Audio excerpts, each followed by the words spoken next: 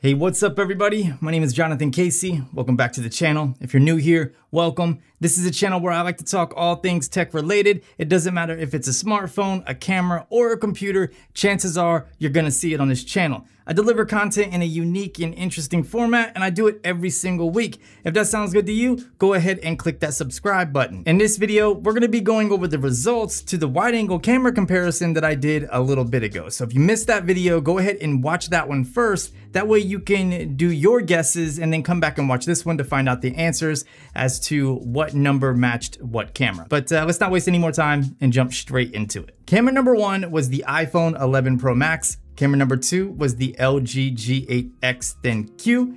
Camera number three was the Galaxy Note 10 Plus. And camera number four was the OnePlus 7T. So before we get into the results, let me just say a ton of you guys participated. I appreciate all of the participation and the engagement. So that goes to show me that you really liked this way of doing camera comparisons. So we're gonna proceed with doing them in a similar fashion. And the phone that most of you thought that looked the best was number three, which was the Galaxy Note 10 Plus. And it was by a huge margin. 74% of you chose the Galaxy Note 10 Plus. So that's definitely saying something. And for the runner-up, we have number one, which was the iPhone 11 Pro Max. For third place, we have the LG G8X. And for fourth, which was only 3%, we have the OnePlus 7T. If I'm being honest, it doesn't surprise me that you guys chose the Galaxy Note 10 Plus more over all the other phones. I mean, we all know that it has an amazing wide-angle camera, but I didn't realize that the margin from the 11 Pro Max to the Note 10 was going to be that drastic. I mean, we're talking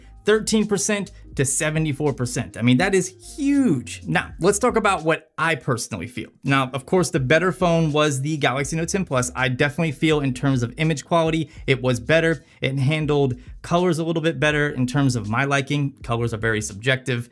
It also handled sharpness a little bit better, and distortion was well controlled, and many of the shots had better dynamic range on the Galaxy Note 10 Plus. So that being said, I gotta give the John Casey Image Quality Award to the Galaxy Note 10 Plus. Next up, we have consistency. Now this is where things get a little bit interesting, because despite the Galaxy Note 10 Plus looking better probably 90% of the time, I gotta say, while I was taking the photos, I noticed there was more consistency with the iPhone 11 Pro Max. Pretty much if you pointed that camera at an image, you knew what to expect, because it was just that consistent. It doesn't matter if you were taking it in the middle of the day or at night. If you're using the wide angle camera, you're gonna get very consistent results, especially when it comes to white balance, color, and even sharpness. The John Casey Award for having the most consistent image quality, iPhone 11 Pro Max. The next award I gotta give is for most impressive, and this is probably gonna catch you by surprise. Now, automatically you're going to assume that I'm going to pick the Galaxy Note 10 Plus or the iPhone 11 Pro. However, that is not the case, because those phones have good cameras. We know that. All of the camera tests that have been performed, all of the testing that I've done personally, all of the images that I have on my phones, every time I look at photos that have been captured by those two phones, I know that I'm gonna get a good image.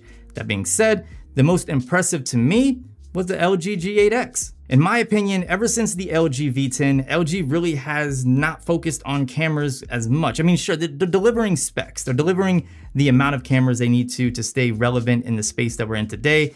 They're delivering the feature set within the software, but in terms of image processing, it just hasn't been that good. However, with the LG G8X, I feel like they've broken that trend.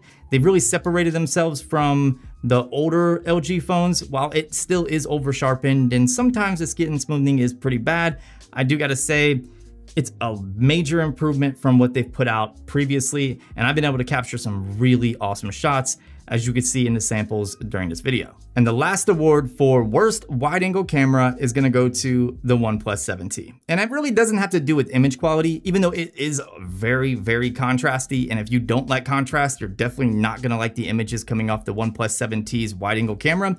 It's more to do with the fact that it's really not that wide. I mean, the overall image quality is great. And if it was a little bit wider, I would put it above the LG G8X, but I mean, for a wide angle camera, it is still pretty tight. I know there's some other things to consider when talking about the best wide angle camera on a smartphone, such as video stabilization, which one can capture the best quality video, as well as frame rates and all that good stuff.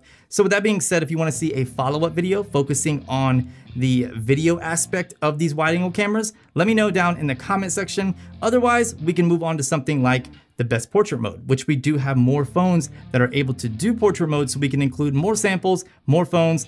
I think we can make this a really cool thing. If you guys enjoyed this video, consider giving it a thumbs up, subscribe for more content just like this, and I will catch you beautiful people in the next video.